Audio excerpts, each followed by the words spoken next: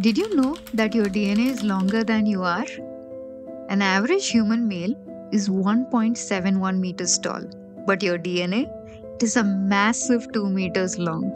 And that DNA has to fit into a tiny part of the cell called nucleus, just 5 to 10 micrometers wide. Imagine DNA as a long woolen thread. Without organization, woolen threads get tangled. We wrap them around spools to prevent tangles. Likewise, DNA wraps around small proteins called histones, forming spools called nucleosomes. Then it coils even more, finally forming structures we famously know as chromosomes. DNA has to be condensed 10,000 times to form chromosomes. Our body has 37 trillion cells. If we lay down all the DNA from every cell in our body end to end, it would be a staggering 74 billion kilometers long.